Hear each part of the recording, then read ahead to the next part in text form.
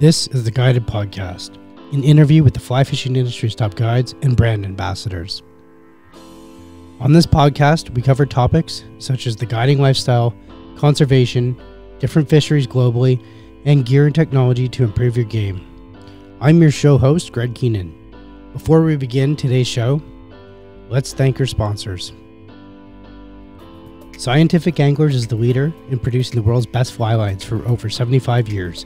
Scientific Anglers have set new industry standards with their SA Amplitude family of fly lines, both in technology and performance. See the difference for yourself today at scientificanglers.com. Show your show support and follow us on Instagram at Fly Fishing Insider Podcast. Now let's begin.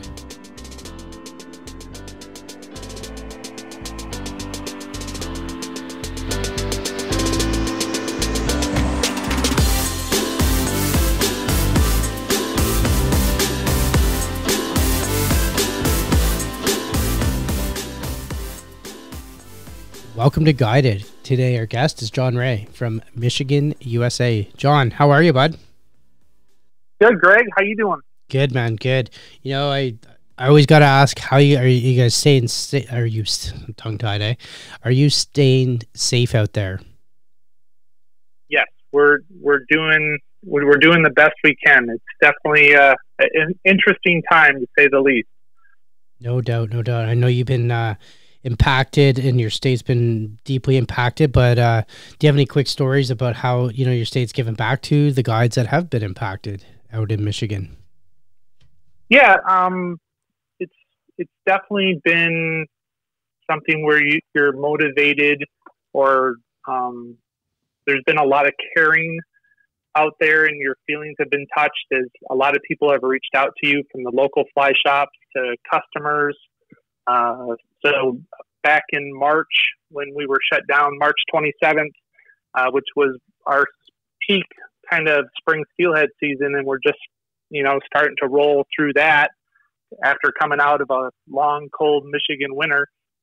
We were hit by the pandemic, and the community, which is pretty much probably everywhere in the United States, really tight-knit, came together, and there was a lot of raffles that went out, and customers would reach out to you, kind of not like on a daily basis, but a weekly basis, and just touching base with you and making sure that, did you want deposits? So that was, very touching, and it led you to then try to give back to them by creating content and making sure that you're updating your website and trying to do Instagram posts that weren't brag board anymore, but, helpful hints on fly tying and things like that. Mm-hmm. No, that's awesome. That's, that the community, the state, everybody kind of rallied together for you guys. So I just love that. I just love that authenticity and that positivity. So, it's funny. You just mentioned that you came out of your steelhead season. So now you're into your trout season right now, or are you into a different season? Yeah, so here in Michigan, probably one of the strengths of the state is just the diversity. So as I mentioned earlier, you have our steelhead season, and the spring season is kind of the coming of the close of the steelhead run. So March and April are that peak spring season, and then we start to transition into trout at the end of April.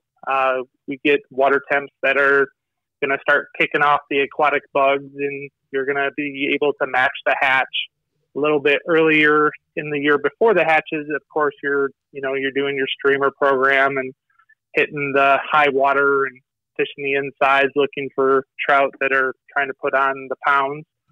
So April starts off the trout season, goes all the way through May, where we're, fishing all the bugs. And then June, probably it comes to a peak, and we have the big bugs show up: Isonychias, brown drakes, and Hex. And Hex just pretty much ended for us this week, and I was nervous when I got the email from you that we were scheduling this podcast, and you're going to get a little bit of grumpy guide disease. So working till 4 a.m. and 3 a.m., 4 a.m. isn't my strength. So I was trying to figure out. I was like, okay, when can I schedule Greg in there? So I'm glad you could fit me in after it was done, and I could get my rest and get more into my daily routine of early mornings. That's funny. Well, you know what, John? It's all good, man. We made it work. We're making it work right now. So I love it. So now, you know, it's funny because you mentioned the state has so much diversity, and that's just kind of cool. What are some of the primary species when you take your clients out that you are targeting? I know you mentioned steelhead and bass, steelhead, bass, and trout. Is right now, are you entering your bass season or? Yeah, we're just for me, the Manistee River, which is my home river, temperatures have gotten such where the bass, and this next point isn't proven, but after 18 years of fishing for them, bass are migratory. And just like steelhead and salmon, they'll come in from Lake Michigan and they'll travel up the Manistee River, and I believe that they're hunting for forage food. And there's a big pull during the full moon process of the crayfish molt. So the crayfish have to, you know, send off some sort of pheromone or scent. You know, baby lobsters crawling all over the rock bottom definitely have to trigger something. So these bass show up after spawning, and they come in and they feed on minnows that are in the river. They feed on crayfish that are in the river. And they do this not only from Lake Michigan into the lower 33 miles of the Manistee, but also there's an impoundment from Tippy that goes up into what we call the Hodenpile section, and those bass will migrate out of Tippy Pond going into the lower end of that section of the river, also doing the same thing. So we probably have close to 40 to 45 miles of smallmouth water that we can hunt these fish that are migratory. In the season for them, the temperatures are ideal, the crayfish are molting, the minnows are there, and, you know, it's pretty good Midwest bass fishing. That sounds, you're making me want to go. So these bass, I mean, they're just eating pure protein. So are they like a healthy bass? Like, are they big? Are they healthy? Like, what's your average? Yeah. Yeah. So in Michigan, the viewership that's familiar with the setup, the biggest bass that definitely are on the east side of the state. The Manistee River, I would say that from the Tippy down, which is, I always call it kind of the wiggle section. So it's going to be a high number, really good for, 20, 30 bass per day is pretty common. Those fish are going to probably max out at 14 to 15 inches, but you will have a bass or two that's in the 18-inch range. But it gives the opportunity where we can take a beginner, a kid, also what I believe bass provide the opportunity to the angler is being diverse in their program. So a lot of people might not have streamer fished yet for trout, but they want to learn how to streamer fish. So if we can take that individual and take them on a smallmouth trip and get them into a high number situation, we can build confidence on streamer fishing. So back to the trout scenario in Michigan, when we go trout fishing with streamers, it's definitely not a numbers game. But we have trout here, common to see fish, 20 to 24 with the occasional, donkey size 26.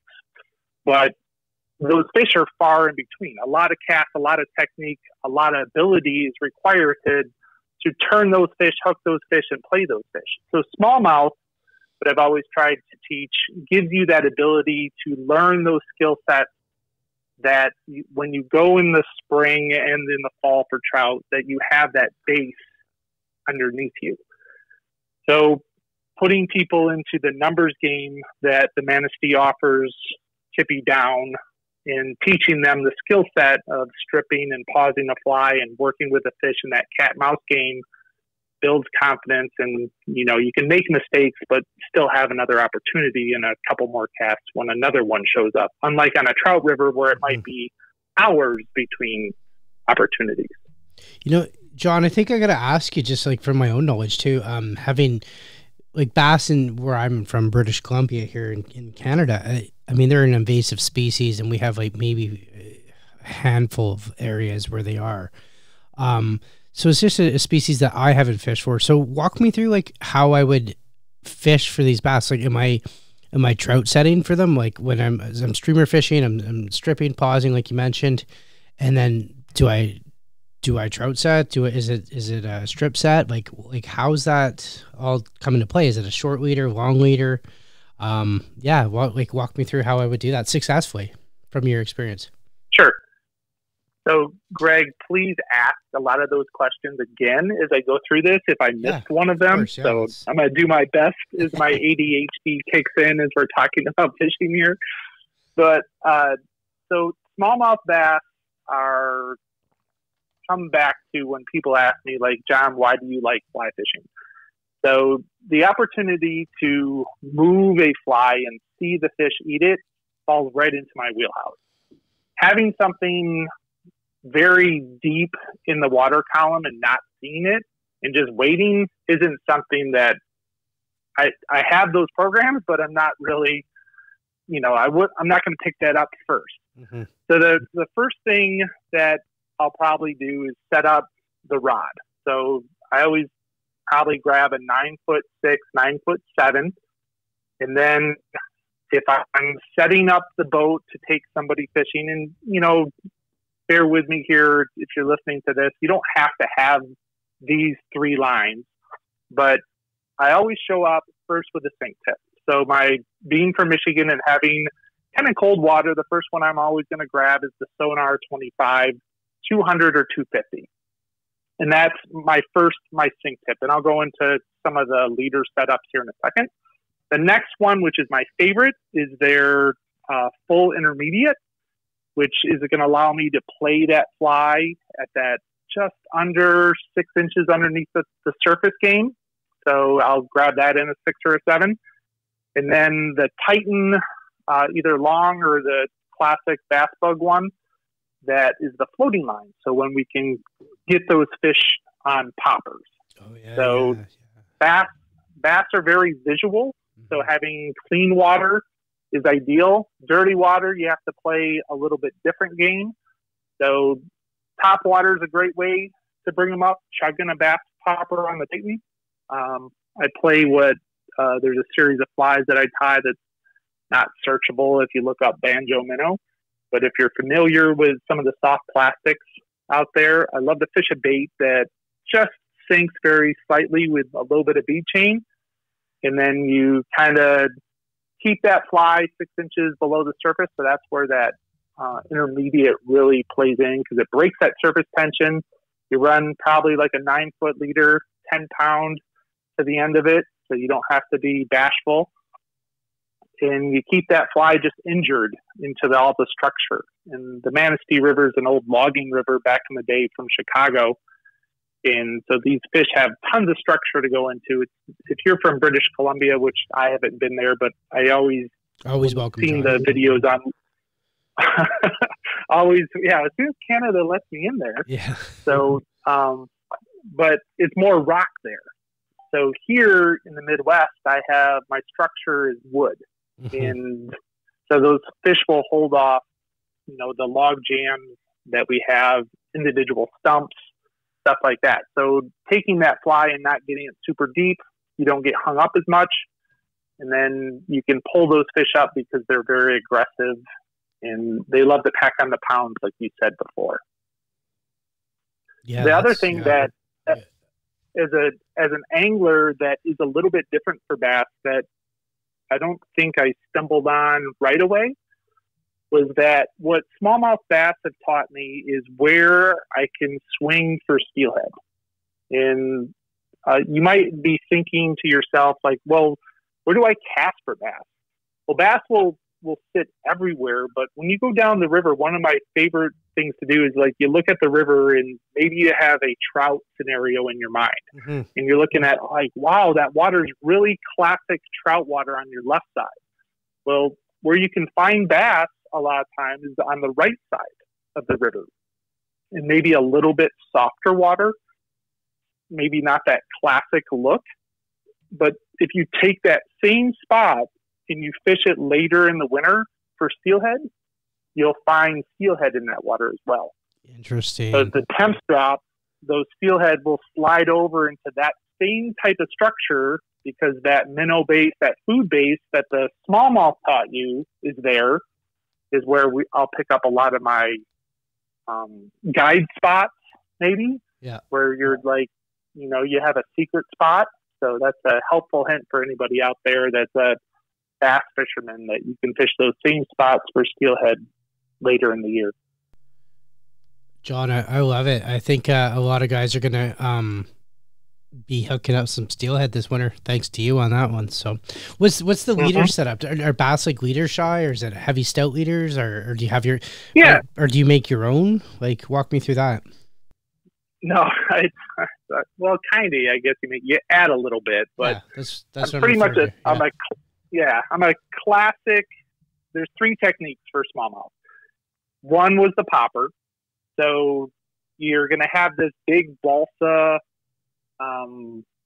plastic, rubber leg, marabou, twisting up leader mechanism that this one was definitely not one that you read in a book either, is that if you're casting a fly, it doesn't matter if it's a dry fly, a bass popper, whatever, and when you bring it in and you hold the leader and it's spinning like crazy and your leader is all twisted up and almost looks like spaghetti, your leader's not strong enough.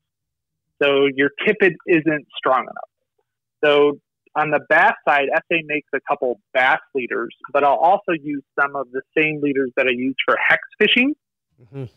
So your 7.5 foot OX, your 7.5 foot 1X, you can use that same leader, which I'll use for the hex fishing that we'll do here in June.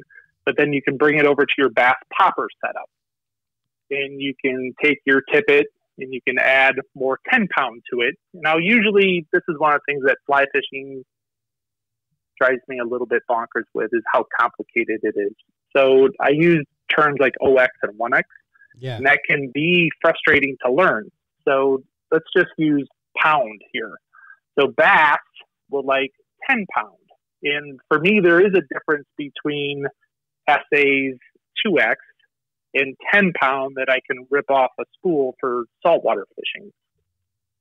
So you're going to want pretty stiff stuff, you know, and thinking stuff that won't break, that you can throw into structure.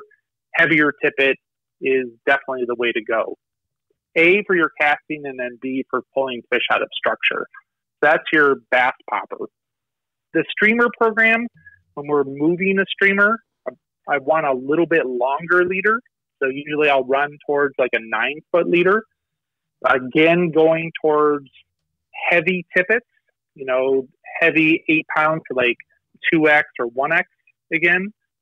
And moving that fly, but I want it to sink, so I want a little bit thinner diameter on my leader at the end. I also like that longer leader, so my fly has a little bit more movement in it. If I have to go deeper than my bead chain eyes and put on a cone head, that also allows me to sink and get down just a little bit deeper. I talked about crayfish being earlier, so mimicking crayfish is pretty easy with a clouser minnow. You can keep it pretty simple by just, you know, running, you know, olive and orange clouser minnows close to the bottom on that same intermediate. And then the third tactic, which is my least favorite, but can be very productive, is the crabbing tactic. Where you do the mimicking first out.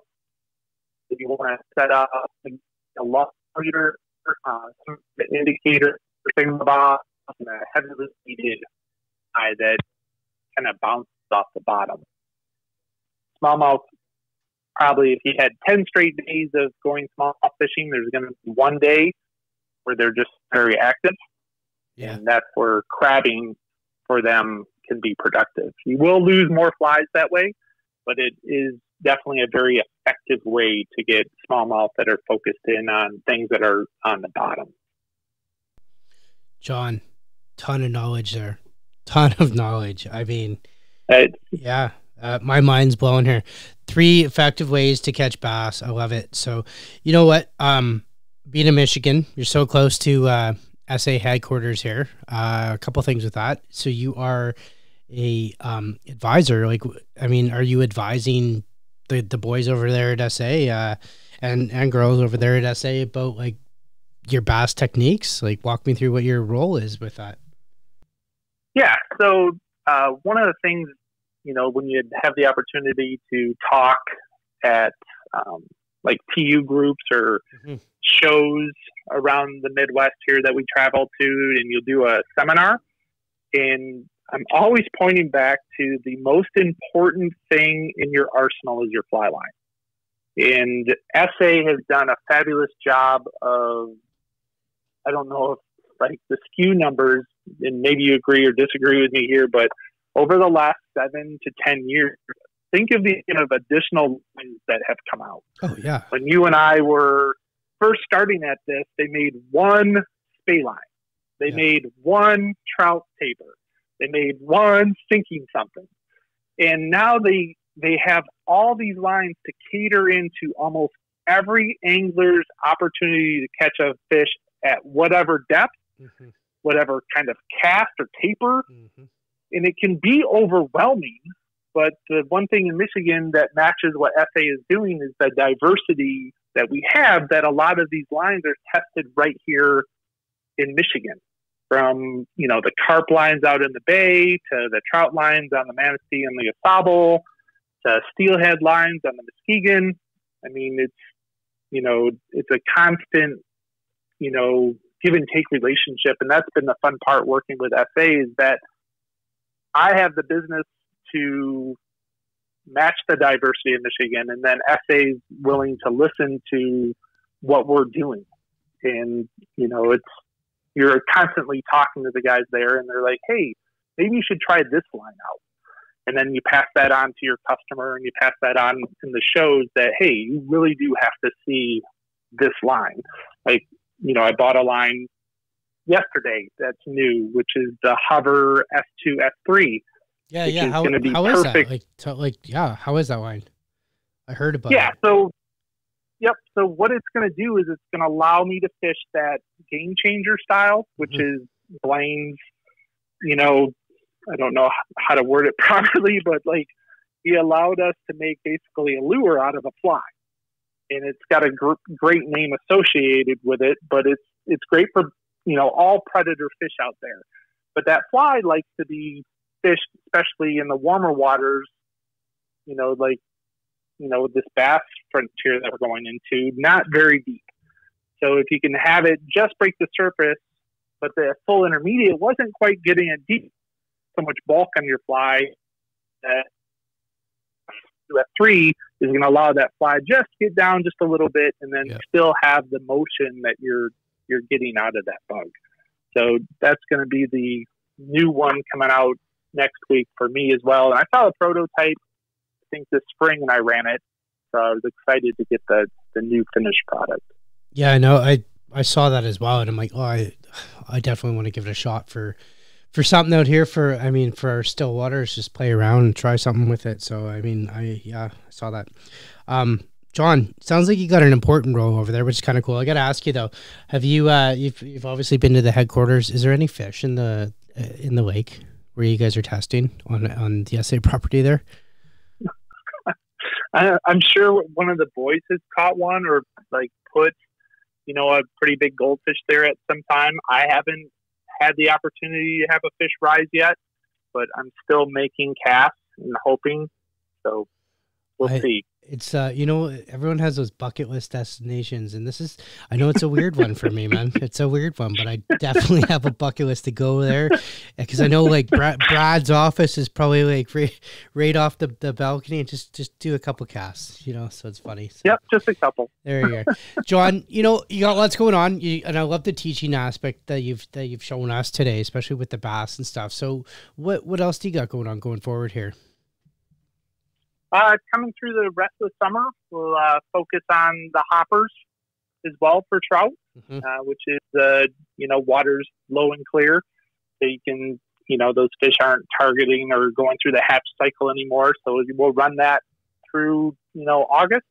And then I go on a muskie adventure for the month of September.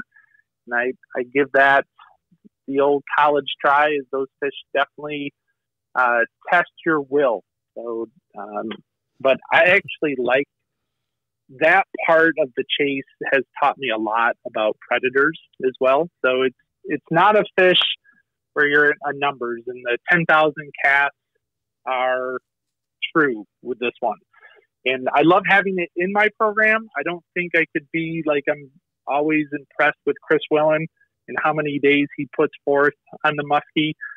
I like having it into my program, like I said, but I could not do it full time.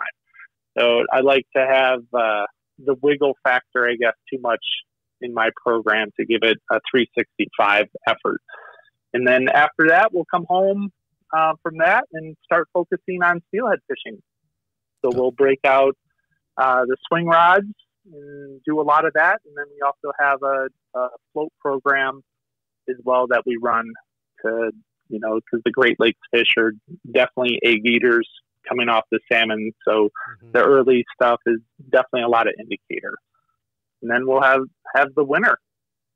Yeah. Yeah. Which is, hunker down and get out and fish as much as you can. But what will 2020 bring us this winter? We're not sure yet. Yeah, exactly.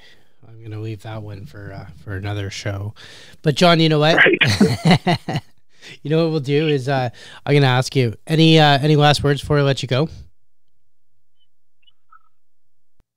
I guess just basically keep staying safe. Any questions at any time, you feel free to reach me, or my company is called Mangled Fly, and I'm happy to help. I've tested a lot of lines that SA has, and happy to give you my input on it. So feel free to reach out at any time. Awesome. And John, where can people reach you at, and where can they find you at? Yeah, so Mangled Fly is the name of my company. I have a website. Also try my best to be on social. So I have an Instagram account under Mangled Fly, also on Facebook. I've focused doing some educational videos on YouTube and Vimeo, where there's some pretty good fly tying. Not so much the, short, quick stuff, but more like, why are we wrapping the feather a certain way? Why are we adding flash blue at this step? And kind of breaking down the fly over a longer series. So. Awesome. Okay. I'm going to make sure I put all that in the show notes. And I definitely want to thank you. Super educational. A lot of fun, John. Thank you. And thank you, listeners. You guys have been listening to Guided. Thanks, Greg. No worries. You've been listening to the Guided Podcast, sponsored by Scientific Anglers. If you like this podcast episode, please let us know and leave a review on your favorite podcast listening platform. And remember, subscribe to the Fly Fishing Insider podcast to get even more episodes of both Guided and the Fly Fishing Insider each week. See more at flyfishinginsiderpodcast.com.